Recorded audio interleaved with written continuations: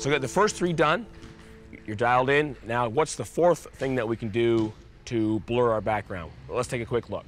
So in this segment of how to make your background blurry, we're going to talk about the distance from your subject to the background. So here we see Mike is relatively close to the background, and as such, the background not very blurry. Let's find out. Let's spin around and see what happens if we increase the distance from our subject to the background. And here we go.